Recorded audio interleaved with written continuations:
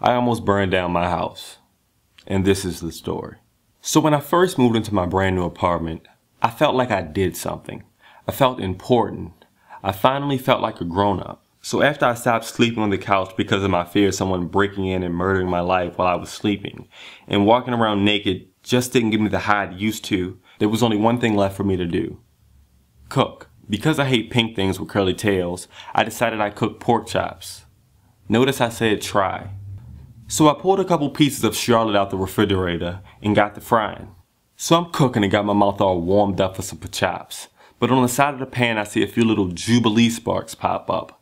I paid no mind. I'm thinking this is an electric stove. Can't nothing hurt me. Fool! Next thing I know, the stove goes all Human Torch on me and flames shoot up to the microwave. I may not be the smartest, but I did know I had to get this flaming pan of grease out of the fire. So I used the two-finger technique to slide it over into the sink. But doing so only gave the grease the opportunity to climb out and roll onto the burner. That only made the fire more violent and aggressive. Now there's two things I learned at school. One, girls and teachers hate me, which is pretty much two things. And two, when there's a fire, stand up in an orderly fashion, push your chair in, and go stand by the flagpole. But instead, my don't die senses kicked in and I grabbed the fire extinguisher.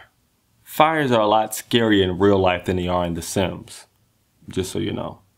Now even though I've seen it in movies and TV 100 times and even had formal training, it's a lot different when you're staring Flame Princess in the face. So as I fumble to try and get the little red grenade pin out of the fire extinguisher, my cat wanders in like it's num num time. Fool, it ain't num num time. I gotta put this fire out before I end up looking like Fire Marshal Bill. So I get the pin out and let it rip.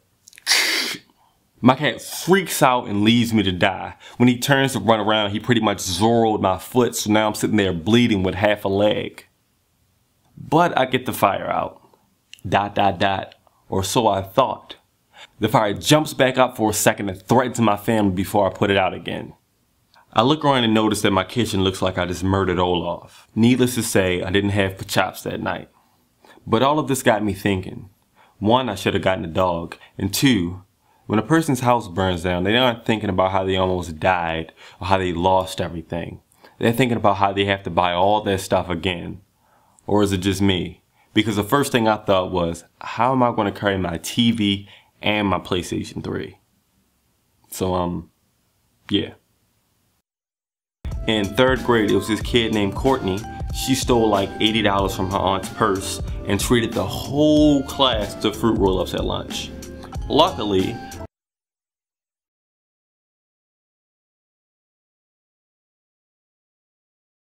just a piece of advice. When you're frying pork chops, don't put the lid on because the pressure makes it boil over and try to kill you. You know, unless you're into that kind of thing.